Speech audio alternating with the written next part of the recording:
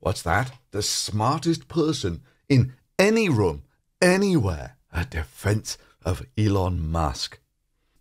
Sounds interesting.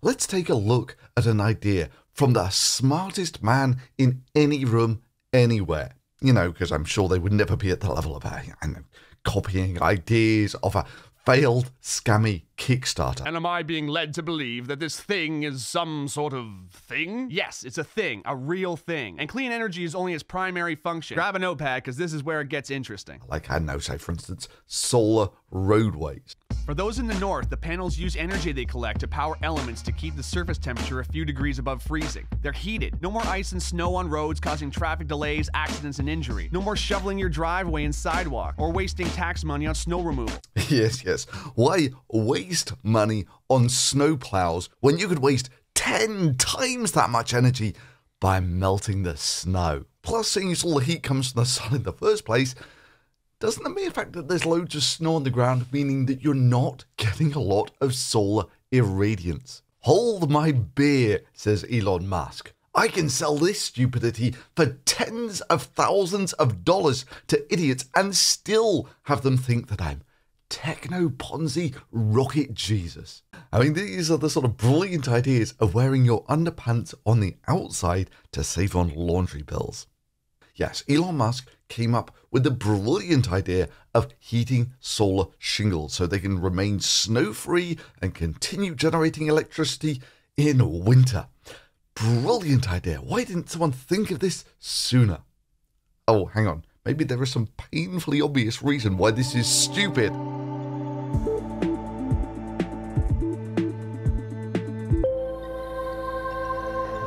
As a rule of thumb, you don't put solar panels very far north because you don't get as much sunlight over the year. And you definitely don't put them in somewhere that gets lots of snow. I mean, it's like putting a condom machine in the Vatican. Look, this is the Earth-Sun system. And if I come around to a point here where you're looking with the sun directly behind you at the face of the Earth, every point on that disk in front of you gets exactly the same amount of light. So this is America in the morning when it's not getting much light. You know, the actual total area on the disk is relatively small. And this is what it looks like at midday in America in summertime. So you get lots of solar energy in America in the summertime. But now let's take a look at what that's like in winter, shall we? You know, because the Earth's actually on a tilted axis. So, 6 months apart, you'll see something very different if you take the exact same view with the sun behind you looking at the Earth. Now, all of a sudden, the disk that you're looking at, America doesn't occupy that much space on it, which means it's not getting as much solar energy. And when you're well far north, you're virtually getting nothing. In fact, you get up into the Arctic Circle and you get none. Which is a fancy way of saying, in winter, the days are shorter and it gets colder. And it's typically more cloudy, blah, blah, blah. Which is why places like California are fantastic for solar panels. Whereas you get further north to where it snows and the such like, they become really stupid places to put solar panels. Because the cost of the installation is exactly the same and they're only going to generate a fraction of the power. So you guessed it, yes. Places that get lots of snow tend to be the worst places in the world to put solar panels. In fact, in such places, you're probably better off, if you want to save energy in the environment, in leaving the snow on your roof as an insulator, such that your house doesn't bleed as much energy away into the environment. You know what the dumbest thing to do in such a situation would be to melt all that snow off your roof, which is effectively directly heating up the environment. Why bother with insulation when you can put the heating element on the outside of your house? Then after you put this colossal amount of energy in to melt the snow, now your house is less well insulated than it was before. Yeah, sounds like the smartest guy in the room to me. But wait, it's well known that in winter, you can simply with the human eyeball see who's got good insulation on their houses and who doesn't, just by seeing which roofs melt the snow the quickest. I mean, surely there's not going to be someone out there who is proud that their house has the worst insulation in the neighborhood. And there's no way that in 2021 it could pick up the best part of 1 million hits and a 90-something% approval rating. When you compare it to the rest of the neighbors, you can see there's all snow-covered roofs in the entire neighborhood, and then the one Tesla roof here that is completely clear. Yes, that's entirely correct. Just look at all those fantastically insulated roofs all across your neighborhood, apart from the one terribly insulated roof. Who was it again? And the one Tesla roof here that is completely clear. But wait, there's an upside, right? Those can now generate solar power. And would be generating solar energy right now. Yes, no, they would be generating lots of solar energy if it wasn't cloudy and it wasn't the middle of winter when the days are short and America is really far north, so the solar panels are going to be at a really unfavorable angle. Let's take another coarse-grained look at this. This is going to be the Earth, and the Earth, of course, is bathed in solar irradiance coming from the sun, and the sun's so far away that these are effectively parallel lines. And the whole idea of solar panels is to catch as much of that solar radiation as possible using solar panels, and you want to use the least number possible. So obviously, if you angle your solar panels at a stupid angle like this, well, now you're using about twice as much solar panels, but you're only capturing the same amount of solar flux. So what this means in practice is if you're at the equator, the solar panels basically look like a tabletop. And if you're at the top of the Earth, then you can capture, in principle, the same amount of energy by having your solar panels upright like that, essentially the side of your house. And, you know, if you exclude things like the atmosphere, will attenuate things a little, and it's cloudy up north in winter, minor technical things, then if the cross-section is the same, in principle, you capture the same amount of energy. Now, of course, what this means in practice is if you want to have a solar farm at the equator, it requires a fixed amount of space. And if you want to have that same amount of space up further north for your solar farm, now it occupies a much bigger area of land. It occupies this much land versus this much land. So basically, the land occupation goes up by a factor of about 2 to generate the same amount of power once you get up to temperate latitudes. Also worth bearing in mind is the Earth's axial tilt. So if this is parallel to the sunlight, and this is 90 degrees to it, the Earth's axial tilt is 25 degrees. It's this sort of angle. So in summertime, the North Pole is over here somewhere, and this is the tip of the Arctic Circle. The Arctic Circle is going to be around there somewhere. And in winter, this will be the edge of the Arctic Circle, which is just at the very top of the Earth there. So what does all this mean for building houses? Well, if you're building a nice little house with a solar roof, you know, roughly sort of at the equator, it captures a certain cross-section of sunlight. And of course, once you get up to the temperate latitudes, you build that same house, and what you find is the amount of solar energy that it captures is down to about half. And almost all of it is captured on one side of the house, with the other side capturing almost nothing. And this is why, of course, solar panels in temperate latitudes are generally only on one side of the house.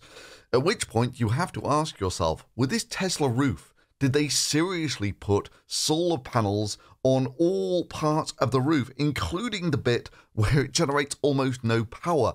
And did they really put enough energy into that, or have such poor insulation that it melts the snow even on the part of the roof that isn't going to generate any power? When you compare it to the rest of the neighbors, you can see there's all snow-covered roofs in the entire neighborhood, and then the one Tesla roof here that is completely clear. And yeah, on their video, it makes it look very much like the roof melted all of the snow. In that if it had just sort of melted a little bit and the rest had just slid off the roof, you would have giant piles of snow at the foot of the building.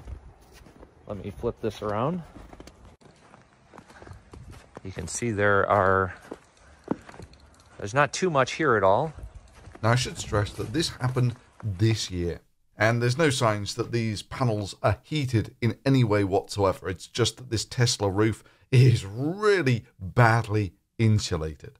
But Elon Musk's original big-brained idea for heating the solar roof came all the way back in 2016. I mean, really, what smartest man in any room, anywhere, wouldn't suggest something this stupid? And Dave from EEV Blogs was right there to say, counting down until the delusional solar roadways people latch onto Elon Musk's new solar roof as some sort of validation of their glass plus heater. And it didn't take them long either. Yes, seriously, solar roadways were saying that this was a brilliant idea. And this, of course, was long before the whole thing was exposed as largely being a scam. I became skeptical of Tesla in that very moment when I saw him holding up those tiles that I knew were fake. Buffalo was to become sort of the gigafactory of solar panel production. We expect the Buffalo Gigafactory to be a powerhouse of solar panel and solar glass tile output. Well, taxpayers will not like to hear this. It is now a salvage operation at Tesla's Gigafactory in Southport. It is going to be a kick-ass facility. They were supposed to employ originally up to 5,000 people throughout the area. They were supposed to be almost 1,500 direct jobs. The state effectively built a factory for Solar City for free in return for a commitment around jobs and productivity out of that factory. And then a number of other support jobs and jobs in the Buffalo area. How many are there? There are now, I believe, around 600 jobs. We've made that commitment to the state of New York. We are going to keep that commitment. At the factory, at least $127 million worth of machinery has been identified as surplus. That's in addition to the $50 million in equipment that you may remember was quietly shipped to a wheat field warehouse for storage. It is going to be a kick-ass facility. In total, $177 million. Yes, $177 million of taxpayer-funded gear is no longer needed now by Tesla.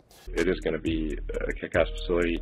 We can also report that some of that equipment was shredded at a scrapyard. It hasn't been what was imagined at the outset. The state of New York had to write down about $1 billion from their investments. And that it's got $750 million from the state of New York to really revitalize the economy there. And thus far, it has been, let's use the mild word, disappointment. The most important thing that needs to happen is the transition of transportation to electric. The ideal long-distance transportation mechanism is a supersonic vertical takeoff and landing electric jet. Thus far, it has been, let's use the mild word, disappointment. I think the Hyperloop would be useful, but it's really not that hard. It still sounds pretty complicated, Elon. It's like a tube with an air hockey table. It's really, I swear, it's not that hard. Thus far, it has been... SpaceX founder Elon Musk tweeted out Wednesday that he's hoping to land one of his capsules on the surface of Mars in May of 2018. That's not that far away. No, that's just a couple of months. Thus far, it has been... And this is the feature I like best, thermonuclear explosion-proof glass. Oh my fucking God. Thus far, it has been... It didn't go through, so that's a plus side. Let's try the right. Try that one, really? Okay, sure. Oh, man. It didn't go through. The loop can hold up to 16 passengers, go 150 miles per hour. Transporting passengers 40 feet underground at about 30 miles per hour. Let's use the mild word, disappointment. But he's still one of the world's richest men, right? Well, actually, Elon Musk is rich for the same reason that Elizabeth Holmes was rich. The company that she started at 19 is valued at $9 billion. You own over 50% of it, right? Congratulations on that. She was promising the world, and people believed she could deliver, promising that she would revolutionize blood testing. And because of those promises, her company was valued at almost $10 billion. Elon Musk is mostly rich because Tesla is massively overvalued. Maybe something to do with him promising that he can sell magic cars that generate $30,000 per year. He's telling you that he's going to sell you a robo-taxi for $25,000 that will earn you hundreds of thousands of dollars. If you say, what would be the probable gross profit from a single robo-taxi? We think probably something on the order of $30,000 per year. Which does lead to the interesting question, if you really could do that, wouldn't it be massively more profitable not to sell the cars? You know, and just stay in business as a robo-taxi company. Doesn't anyone notice this? I feel like I'm taking crazy pills! Or maybe, just maybe, he's nothing more than a jumped-up car salesman who will lie to your face without the slightest hint of shame or remorse, if that's what it takes to sell one of his cars. The fundamental message that consumers should be taking today is that it's financially insane to buy anything other than a Tesla. But I mean, if you take the frenzy stuff off the table and give Tesla a more realistic valuation, more in line with what it actually sells, and you basically knock 1 to 2 zeros off the wealth of Elon Musk. But maybe you doubt me. So let me ask this as a serious question to the Elon Musk fans out there. If Elon Musk was so amazingly rich that he really was worth $200 billion, then I've just got this one question. If Elon Musk's motivations are primarily philanthropic, about making mankind a multi-planetary species, why would he worry about the loss of a mere $28 million on a test that would be critical not just for his space launch company, but his plans to make mankind an interplanetary species? I mean, that would just never happen, right? I mean, for perspective, this would be like a millionaire worrying about spending $20. Yet here he is hand-wringing over not wanting to put 28 engines on a booster test. Hopefully we don't lose hopefully we don't lose any boosters, because that's a lot of engines. Our initial booster flights will just have maybe 2 to 4 engines, not 28. 28 is a lot of engines. And if you believe SpaceX's numbers, they only cost $1 million when they were at their most expensive in 2019, with estimates that they're going to cost a quarter of that by the time they're mass producing them. So this loss would cost Elon Musk somewhere between $7 and $30 million. If Elon Musk really was worth $200 billion, he could personally take that loss 100 times over and still only have spent 1% of his wealth. Hell, if you just take the money that the state of New York gave him, you could do that test 70 times over.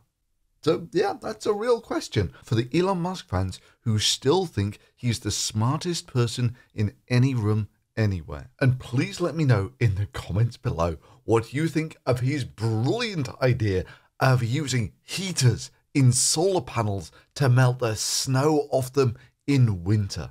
And that's today's video. If you enjoyed it, drop a thumbs up on it. Subscribing is always a good option if you don't want to miss out on more videos like this.